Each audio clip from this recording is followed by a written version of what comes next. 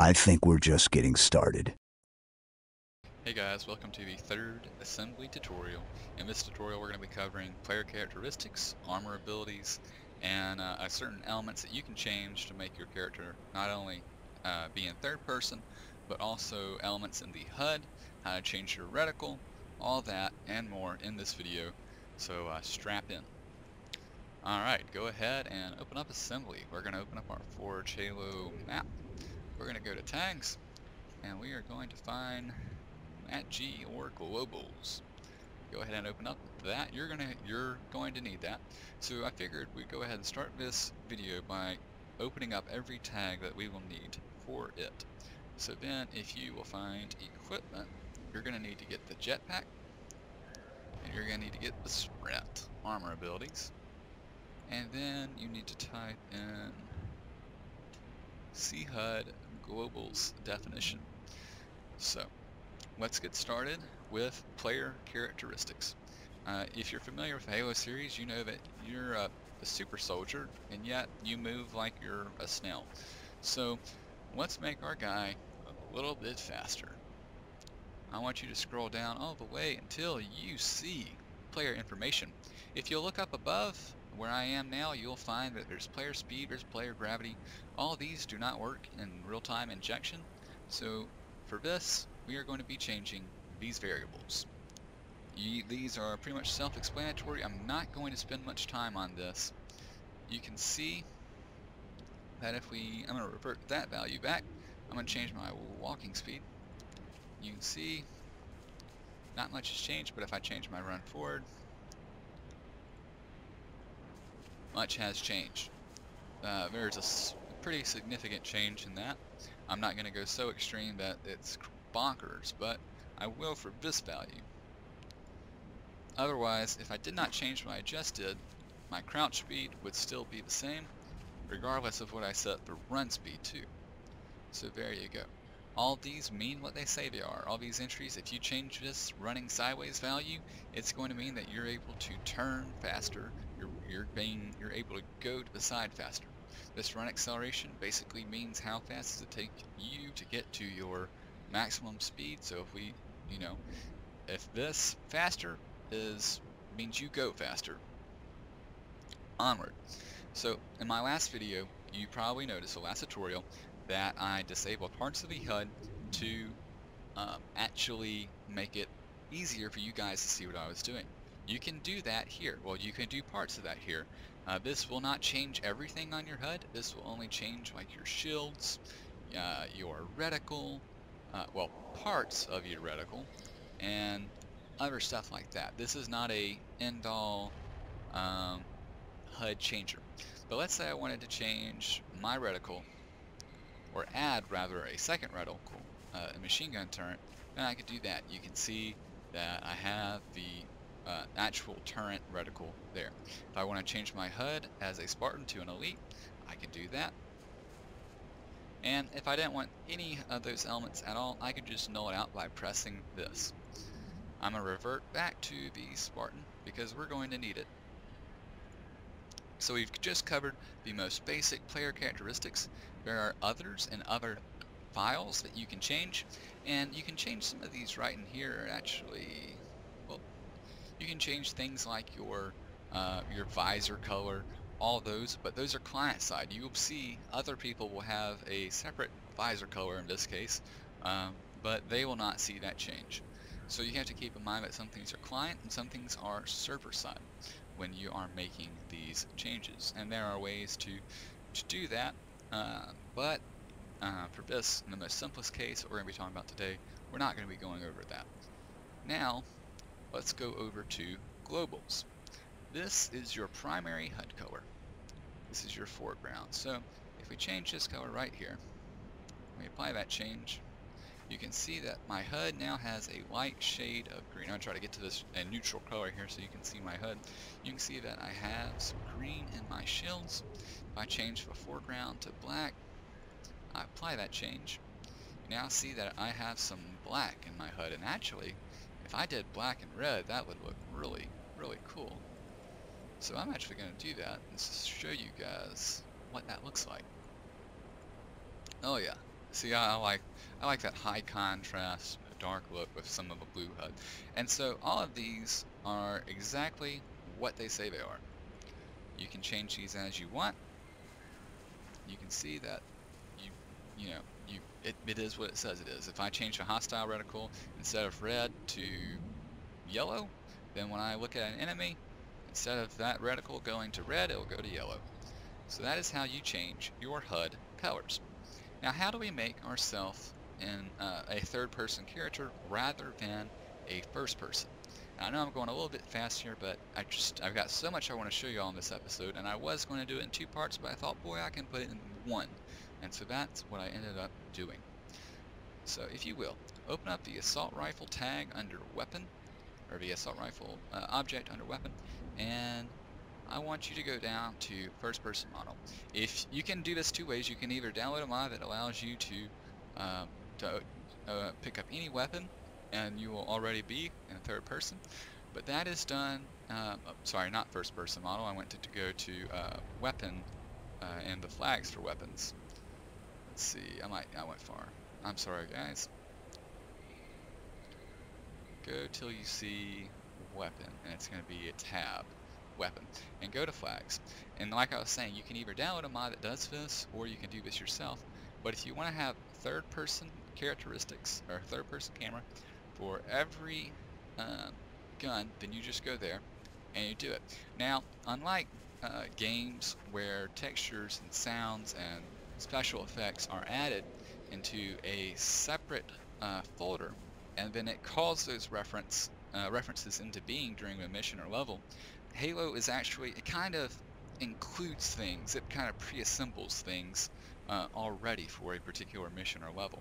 So you have to do that whether you're on campaign, whether you're on Firefight or Forge World, to apply to everything. But if you're only using, say, an assault rifle, DMR, a magnum, and a shotgun for a particular game mode or map, then you would only need to apply that to those weapons. Otherwise, when you switch to your secondary, you will then revert back into first-person mode.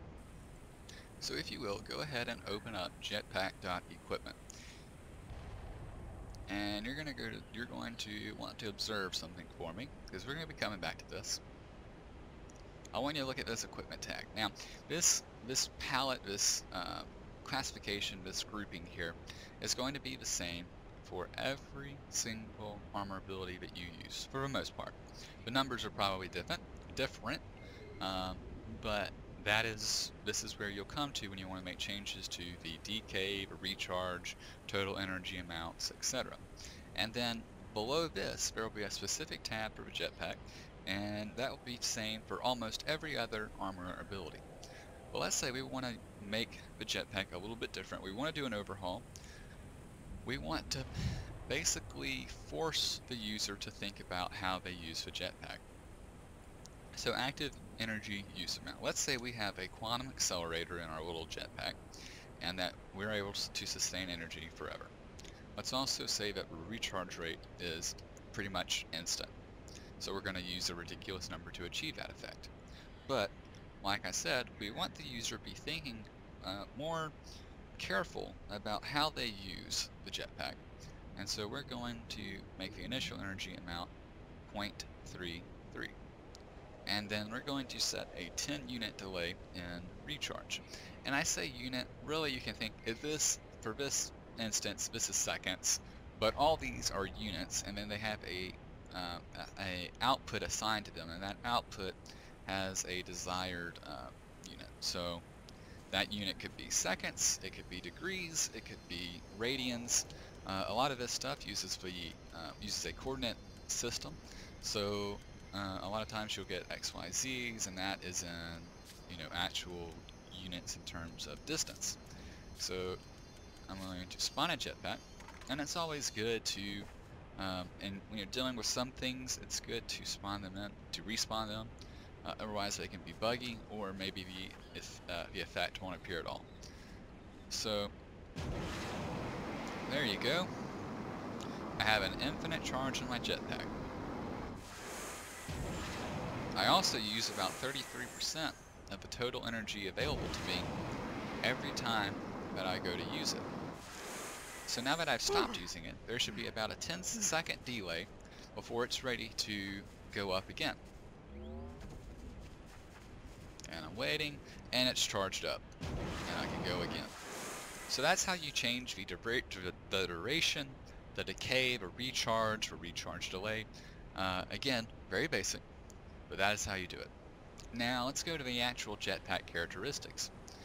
This is a downforce, so how fast or how much force is there when you're falling.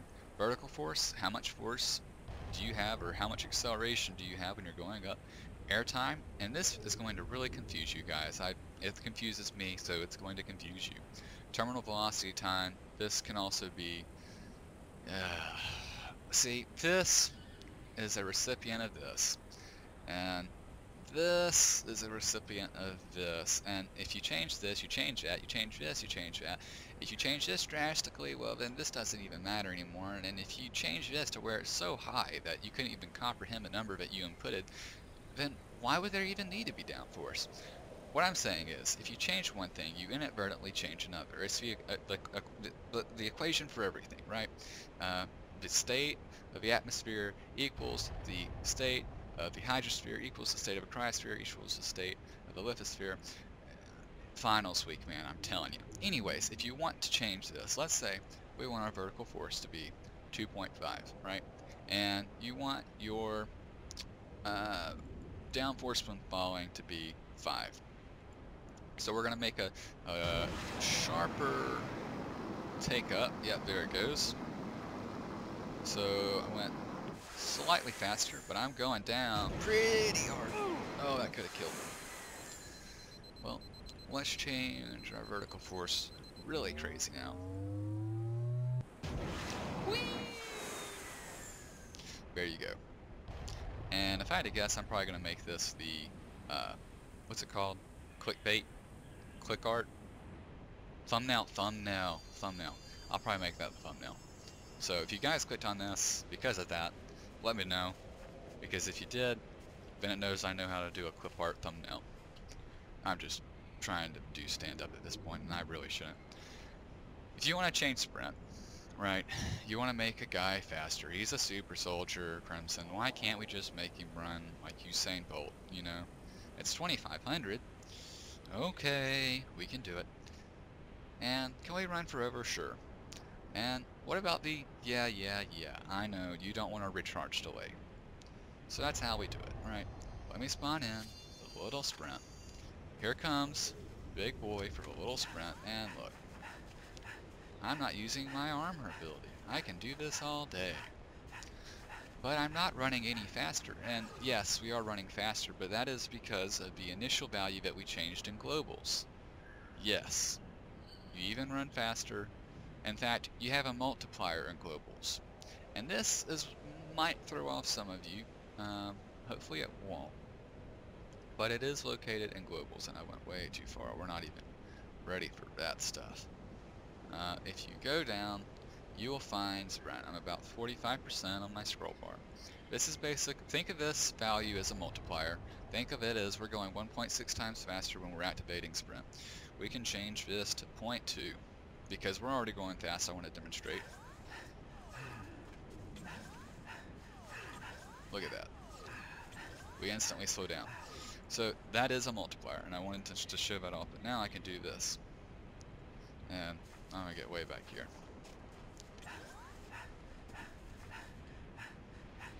So that's how you change sprint. And you didn't think I was actually going to let myself die, did you? That's how you do that. So you would think that sprint would be in the sprint tab here, but it's actually not. And that kind of threw me off at first because I spent forever looking for it. And I was like, oh, it's right in front of me in globals, you idiot. Anyways, that's how you do it. For the most part, the other armor abilities will be located in their actual tab. The other armor abilities are actually pretty much basic. Everything else has been assigned to them. But Jetpack does give you a little bit of customization. But that is the basics on how to change equipment settings. I know this video has been rather long, but if you think about it, you've gone from personalization of your HUD, you've learned how to make yourself a third-person character, you've learned how to change your equipment usage and your reticle. And did I say if you learned how to change your reticle? I mean, think of like you could do some serious stuff with that, man. Like you can make some like Predator stuff and like Call of Duty crap and CS:GO. I know there's probably some CS:GO people here. Ugh. Anyways, hope you've enjoyed it. Let me know what you think in the comments below. Have a good one. Merry Christmas.